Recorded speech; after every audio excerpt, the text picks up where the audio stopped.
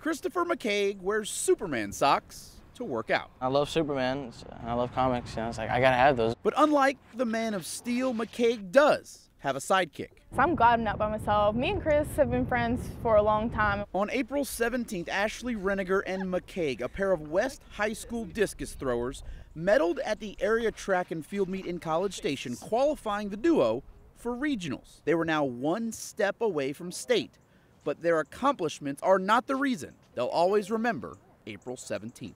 Every phone on the bus, and there's about 40 kids at the time, start going off. I just heard it explode through the phone. Fertilizer plant blew up, and I was like, what? Their town was devastated.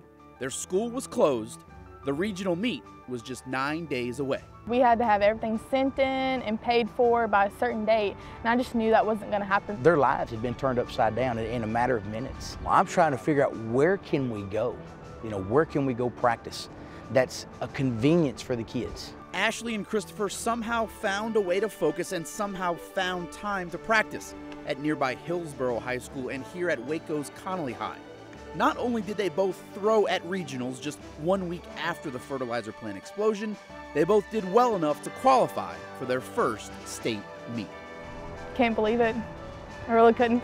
There were so many people up there that knew everything that happened, and they were so excited for me. Me and Ashley are strong enough to kind of have our heads on straight and to focus and achieve great things even in this troubling time. Since the blast, West has received statewide support, like this sign out of Odessa, from West Texas to West Texas. Now, for 3 weeks, West has been on the minds and in the hearts of the entire state.